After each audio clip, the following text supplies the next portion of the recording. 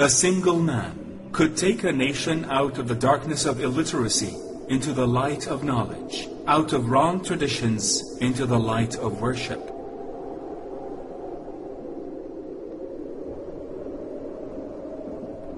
He started his life as a trader, and it ended without leaving financial heritage except of the heritage of knowledge, which he spread over to all people.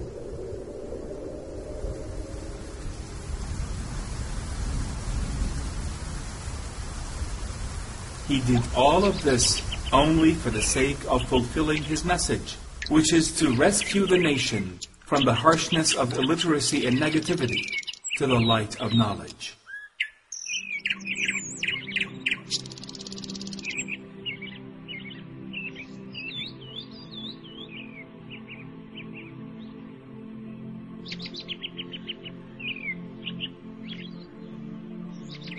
Throughout history, we could trace back how his heritage contributed to changing people of clash into people of solidarity.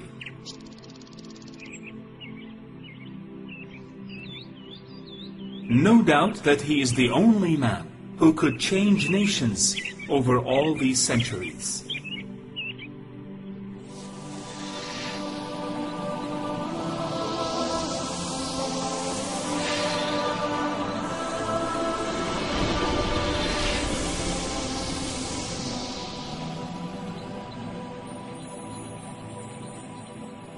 The first witness, heart, my choice of Muhammad to lead the list of the world's most influential persons, may surprise some readers and may be questioned by others, but he was the only man in history who was supremely successful on both the religious and secular levels.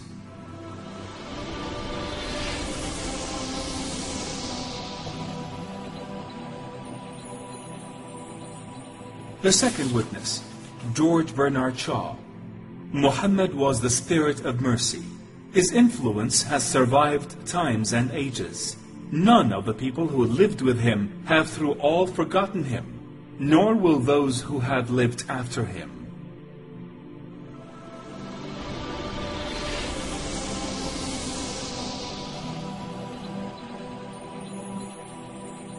The third witness, Gandhi. I became more than ever convinced that it was not the sword that won a place for Islam in those days in the scheme of life. It was the rigid simplicity, the utter self-effacement of a prophet, the scrupulous regard for pledges, his intense devotion to his friends and followers, his intrepidity, his fearlessness, his absolute trust in God and in his own mission. These, and not the sword, carried everything before them and surmounted every obstacle.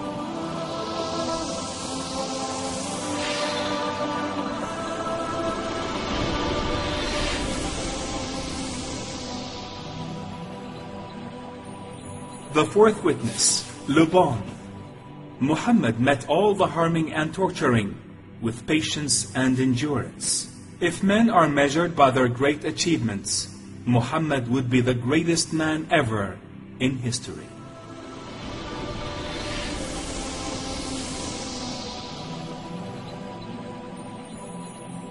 The fifth witness, Tolstoy. There can be no doubt that the Prophet Muhammad was one of the greatest reformers who have rendered great services to human society. It is sufficient to say that he guided an entire nation to the light of truth, and made it incline towards tranquility and peace, and preferred a life of asceticism, and prevented bloodshed and human sacrifice. He showed them the way to advancement in civilization. This is a great achievement that can only be made by one who is given strength. Such a man is deserving of respect and honor.